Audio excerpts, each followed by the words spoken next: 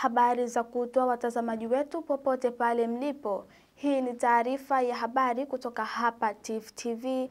Jina langu ni Sidrat Khamis. Kwanza ni mukhtasari wake. Wajumbe wa shehia ya Dungabweni wametoa mapendekezo yao kuhusu daftari la shehia kufuatia ujio wa tume ya mipango Zanzibar katika shehia yao. Rais wa Zanzibar na mwenyekiti wa Baraza la Mapinduzi Dr. Hussein Ali Mwinyi amekutana na kufanya mazungumzo na mwenyekiti wa taasisi inayoshughulikia misaada ya kibinadamu kutoka Umoja wa Nchi za Kiarabu UA, Sheikh Ahmad Al-Nazir Al-Falasi na ujumbe wake. Serikali imeombwa kulitafutia ufumbuzi tatizo la maji katika shehia ya Tunguu ili kuwaondoshia usumbufu wananchi wa shehia hiyo.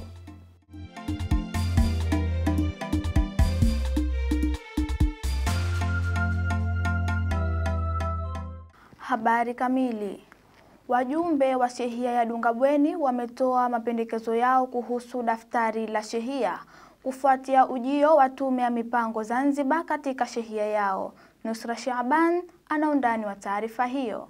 Mapendekezo hayo yametolewa na wajumbe mbalimbali wa shehia ya Dungabweni huko wilaya Kati, mkoa wa Kusini Unguja, ambapo moja ya pendekezo lililopendekezwa ni suala la uongezwaji wa madaftari ya shehia. Kila mjumbe awe na daftari lake. Kwa kwanza tufanye kazi nzuri, lakini nimeona madaftari si kama 4 au 5 na hapa Dungabweni tulikuwa wajumbe si kama 10.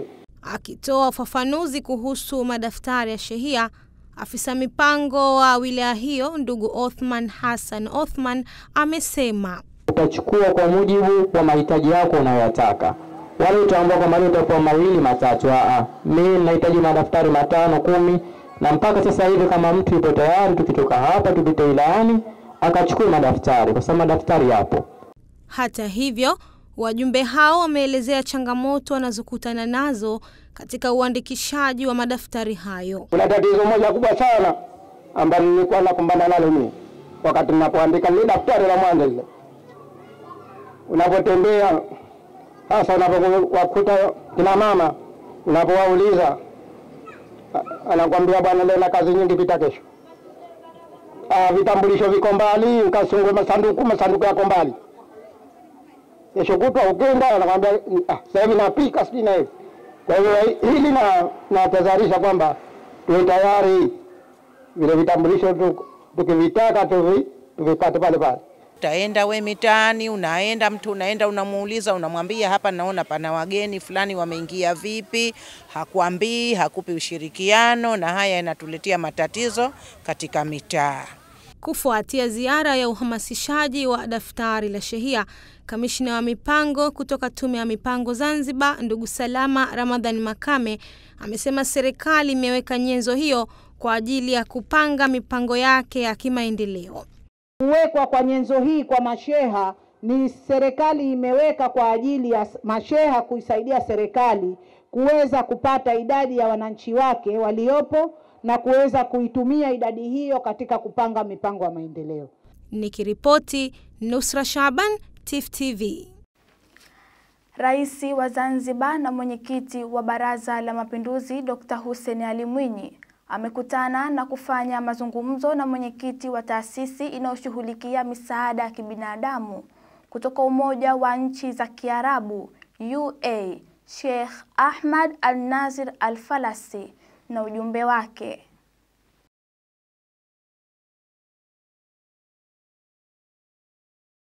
I just want to take this opportunity first of all to thank you very much for your intention to support the Zanzibar government in providing healthcare and other social services to its citizens. And for that matter, I'm very keen to work with you in any possible way so that we can make it happen here in Zanzibar. Katika mazungumzo yake na taasisi hiyo, Rais Dr. Mwinyi ameihakikishia kwamba Serikali ya Mapinduzi ya Zanzibar iko tayari kushirikiana katika kuimarisha huduma za kijamii pamoja na zile za kimaendeleo. Anybody who comes to support us, we are happy to work with them 100%. So do not worry about my support. I will support to facilitate everything you want to do. Rais Dr. Mwinyi ameipongeza taasisi hiyo kwa utayari wake wa kuunga mkono juhudi za Serikali ya Mapinduzi ya Zanzibar katika kuimarisha sekta ya afya, ikiwa ni pamoja na kusaidia vifaa tiba katika hospitali kuu za Unguja na Pemba, ikiwemo hospitali ya Mnazi Mmoja na vitongoji Pemba. Mapema, Sheikh Ahmad Al-Nazir Al-Falasi amemweleza Rais Dr. Mwinyi azma ya taasisi anayoiongoza ya kuiunga mkono Serikali ya Mapinduzi ya Zanzibar katika kuimarisha sekta ya afya Zanzibar. Believe me, we will do all the best, inshallah, to help the people of Zanzibar, whatever they need and whatever I can do, inshallah. With your help, we will succeed to do it, inshallah. Vile vile Al-Falasi amemweleza Rais Dr. Mwinyi kwamba mbali ya kuunga mkono juhudi hizo, pia amevutiwa na mazingira ya uwekezaji katika sekta ya kilimo na kuahidi kutekeleza azma yake hiyo. Ujumbe huo ambao umefuatana na Waziri wa Afya, Ustawi wa Jamii, Wazee, Jinsia na Watoto, Nasor Ahmed Mazrui, pia unatarajia kutembelea kisiwani Pemba katika hospitali ya vitongoji Chake Chake na Wete. Kutoka Ikulu jijini Zanzibar, mimi ni Omar Ahmed Mcheju. Serikali imeombwa kulitafutia ufumbuzi tatizo la maji katika shehia ya Tunguu ili kuwaondoshea usumbufu wananchi wa shehia hiyo. Wito huo umetolewa na wananchi wa shehia Tunguu wakati wakizungumza na FAKIH.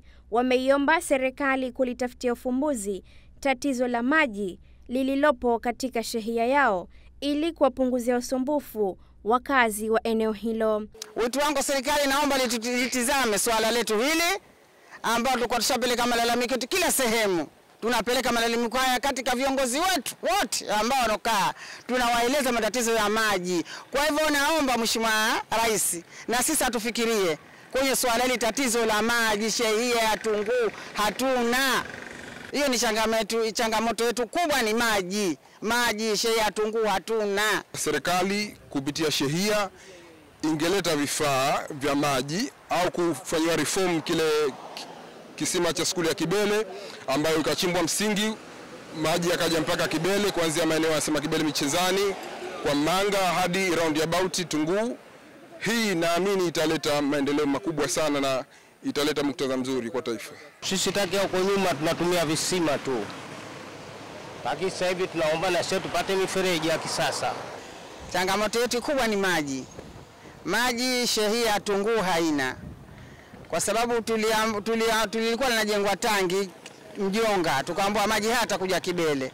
Lakini unafika hata mwaka wa 8 bado maji hatujapata. Bado zile ndoto hazijakuwa mpaka leo, na imekuwa ni changamoto kubwa kwa wana Tunguu kwamba maji ya uhakika kama ni huduma ya kijamii au basic need bado hawajaipata. Kwa hiyo hii inapelekea kina mama kuwa na majukumu mazito ya kufuata maji kwa kichwa, na kwamba wanapata tabu sana, kina mama hawana uhuru katika swala la maji. Naye sheha wa shehia hiyo, ndugu Idi Ramadhan, amekiri kuwepo kwa tatizo hilo pamoja na kuelezea hatua zilipofikia ili kutatua tatizo hilo. Nakiri kwamba changamoto ya maji kwa fedha haujatosha. Kwa hiyo tulikambiwa kwamba tusubiri wafadhili waje. Kwa hiyo alhamdulillah kwa kipindi hichi wafadhili tumeambiwa nakuja, na mimi kama sheha wa shehia Tunguu tayari nilikusha kuitwa wizara ya maji kule kwa kushuhudia wale wahisani wanatia mkataba wa kusambaza maji katika shehia, ambao utakuwa ni mradi mkubwa unaharamiwa na Wahindi. Kampuni kidogo kwa jina nimelisahau, lakini tayari hatua ya mwanzo ishakuja Wahindi kwangu, na tukawahi kufanya michoro ya hatua ya awali kwamba itapita mabomba ili wananchi wanemeke na maji hayo. Nikiripoti kutoka hapa Tunguu roundabout Mshamviani, Fadhila Amor, FAKIH. Na mpenzi mtazamaji, taarifa yake hiyo Fadhila Amor ndiyo iliyotukamilishia taarifa ya habari. Na mpenzi mtazamaji wa FAKIH, tujikumbushe tena muhtasari wake. Wajumbe wa shehia ya Dungabweni wametoa mapendekezo yao kuhusu daftari la shehia kufuatia ujio wa tume ya mipango Zanzibar katika shehia yao. Rais wa Zanzibar na mwenyekiti wa Baraza la Mapinduzi Dr. Hussein Ali Mwinyi amekutana na kufanya mazungumzo na mwenyekiti wa taasisi inayoshughulikia misaada ya kibinadamu kutoka Umoja wa Nchi za Kiarabu UA, Sheikh Ahmad Al-Nazir Al-Falasi na ujumbe wake. Serikali imeombwa kulitafutia ufumbuzi tatizo la maji katika shehia ya Tunguu ili kuwaondoshea usumbufu wananchi wa shehia hiyo. Mtazamaji wa TIFF-TV, kwa taarifa zaidi usiache kutufuatilia kupitia YouTube channel yetu ya TIFF-TV pamoja na mitandao yetu ya kijamii Facebook na Instagram TIFF-TV Zanzibar. Mpenzi mtazamaji, kwa taarifa nyingine ya habari ni hapo kesho panapo majaliwa. Mimi ni Sidat Khamis, niwatakie utazamaji mwema wa vipindi vinavyoendelea hapa ndani ya TIFF-TV. Pia niwatakie siku njema na yenye mafanikio. Asante. Mimi ni Fadhila Amor. Usiache kutufuatilia kupitia YouTube channel yetu ya TIFF-TV, bila kusahau kule Instagram tunatupatikana kwa TIFF-TV Zanzibar na Facebook TIFF-TV Zanzibar, ili kujua mambo mengi na matukio mengi yanayotokea katika jamii. TIFF-TV tupo kijamii zaidi.